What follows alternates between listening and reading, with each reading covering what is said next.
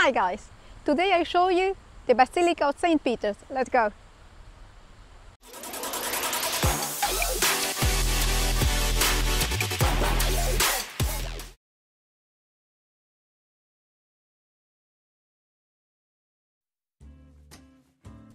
The paving of the square is made of San Pietrini, or cobblestones, which is the typical paving of the historical center.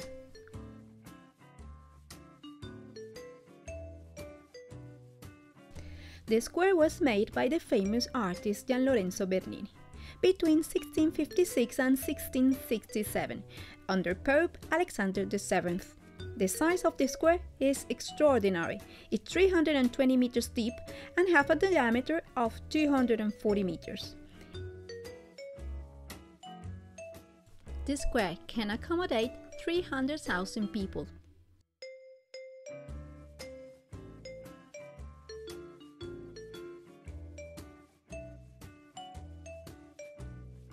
And in the center of the square we have the Vatican obelisk.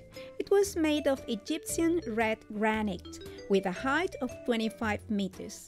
It was erected here in the square by the Pope Sixtus V in the year 1586.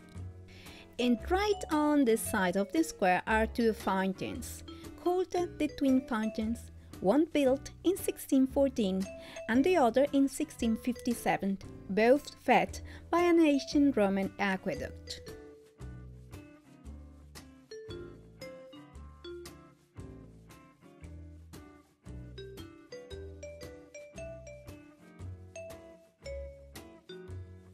The Pope Alexander VII commissioned Bernini the colonnade portico in 1657. With an oval shape, the square is surrounded by two semicircular colonnades of 284 columns, of 16 meters each. The balustrade on the columns is crowned by 140 statues of Saint, Pope, and Doctor of the Church, of 3.20 meters high.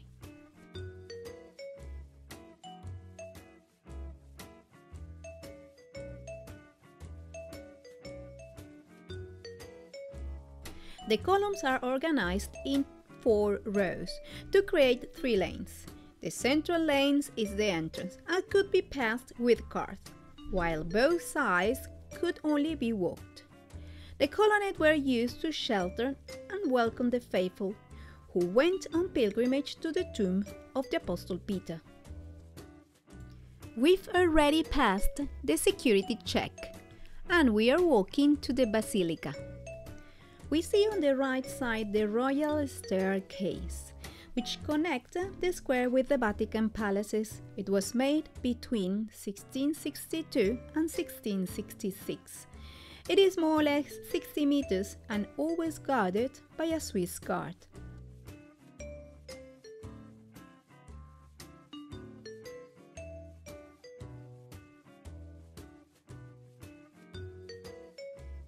So now we are walking and from here we are able to see the majestic facade of the Basilica. Look, the main facade of the church is 115 meters wide and 46 meters high.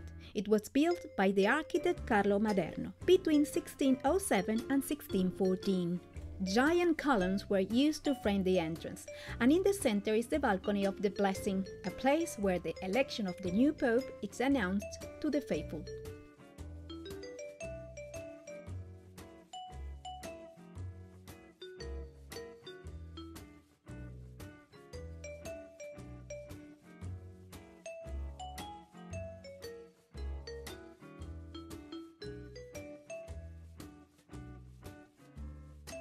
This church was built on the site of another ancient basilica, the 4th century Basilica of Constantine.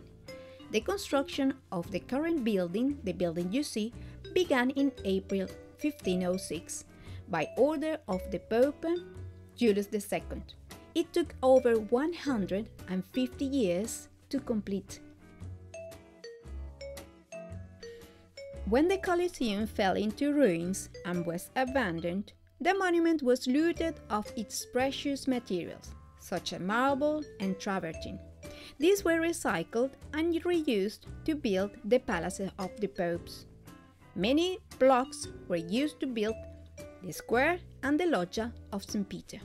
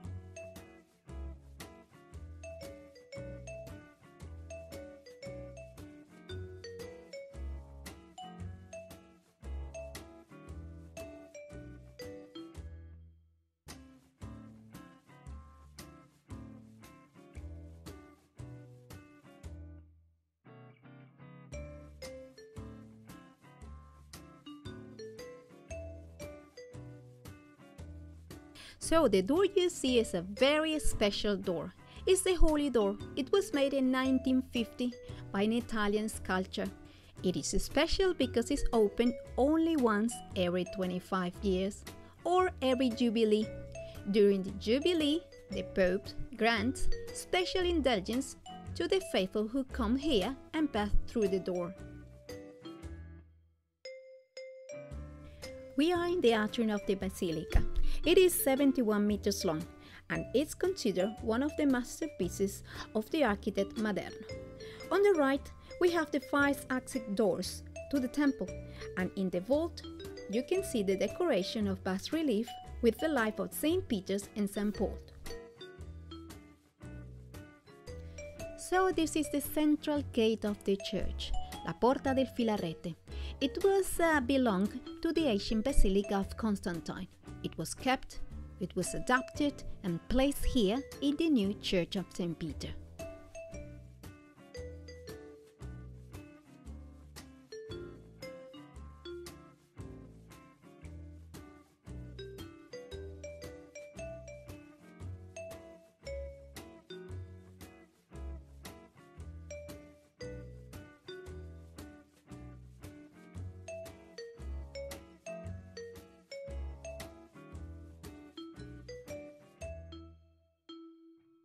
So we are finally inside the basilica. Now we are in the central nave. Inside the basilica is divided into 3 naves, separated by enormous pillars of 40 meters. The central nave is 187 meters long and 45 meters high. St. Peter's Basilica is capable of house 20,000 people.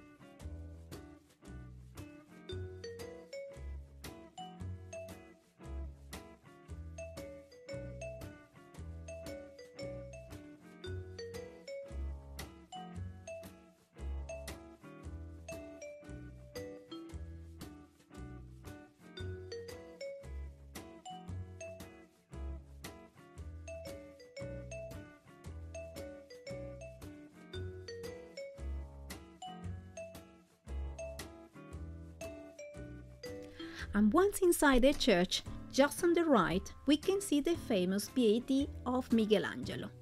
It's a Carrara marble sculpture. It was made by the artist when he was only 25 years old, in 1499. A curiosity, this is the only statue Michelangelo signed in his life. It is located behind a bulletproof glass, because in 1972, a crazy man with a hammer hit the statue. The decoration of the church is incredible.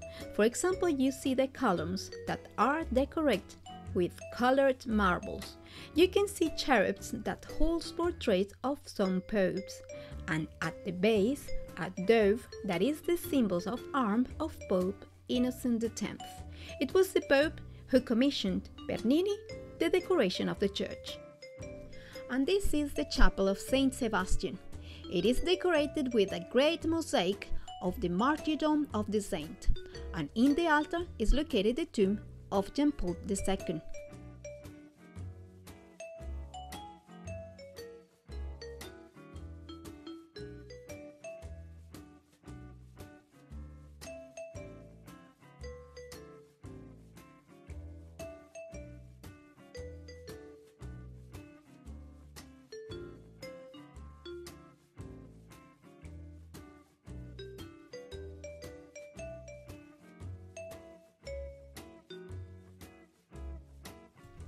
So now we are back here in the central nave, and from here you can see the apse of the basilica. Notice the pavement of the basilica. Beautiful pavement decorated with Asian element of colorful marbles that belongs to the Asian Basilica of Constantine.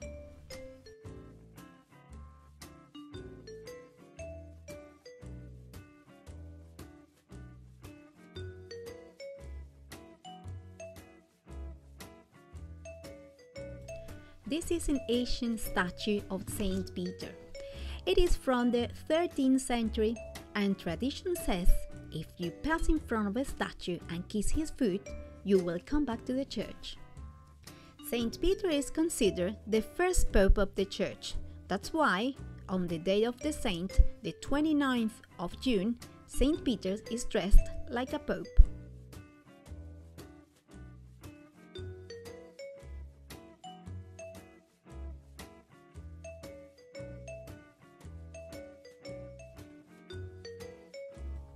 So we are getting near to the main altar. What you see now is the great canopy of Bernini. This monumental baldacchino, or canopy, was conceived by the genius of Gian Lorenzo Bernini.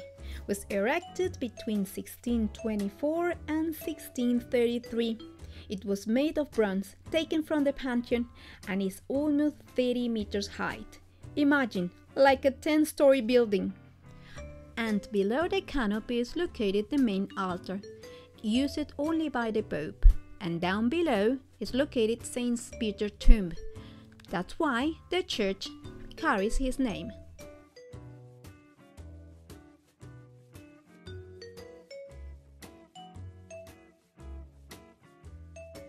And above the canopy we see the cupola of Michelangelo. It is a symbol of the city. It was designed by the artist. It is 133 meters high and 41.50 in diameter.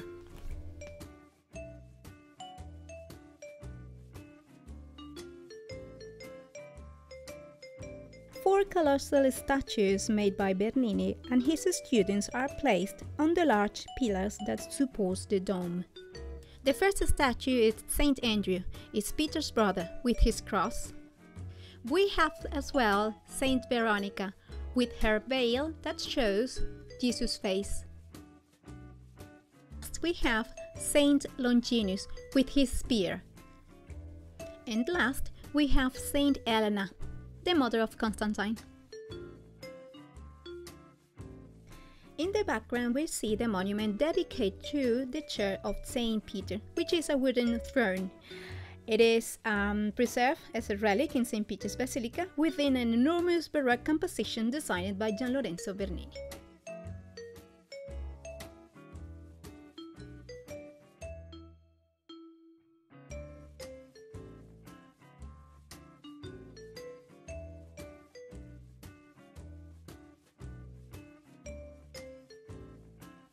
The basilica is decorated with a lot of statues dedicated to important saints, benefactors of the church, and popes. We have funeral monuments, many of them are cenotaphs, it means that are empty, and we have as well many relics. So walking through the basilica, you will see some bodies of important popes.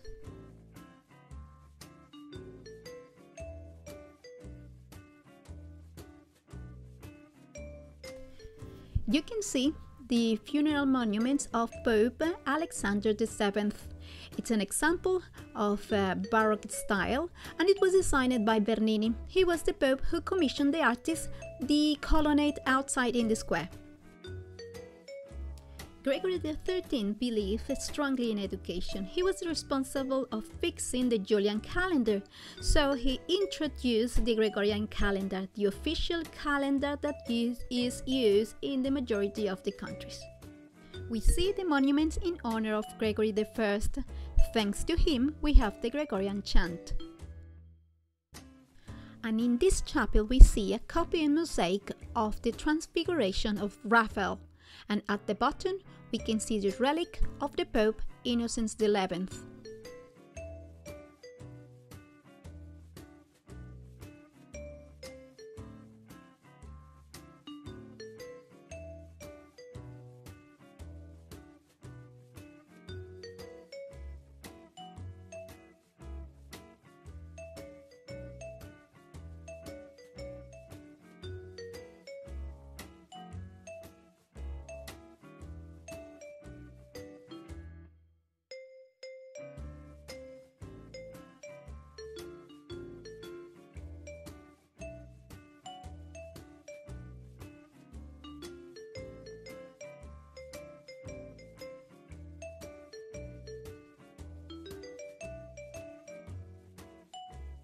Not all the monuments in the basilica are of Baroque style. We can see the funeral monument dedicated to the Stuart family. It's made in marble di Carrara by the neoclassical artist Antonio Canova.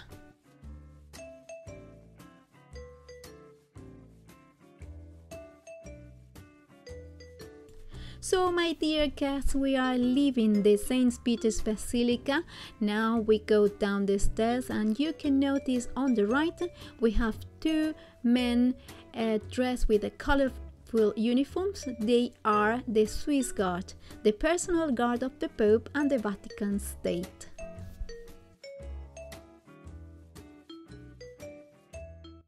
I hope you like this video. If you like it, don't forget to give me thumbs up. Don't forget to share this video and let me know in the comments what you want for the next one. This is Gabby the Guide, and this is Rome. Ciao, ciao.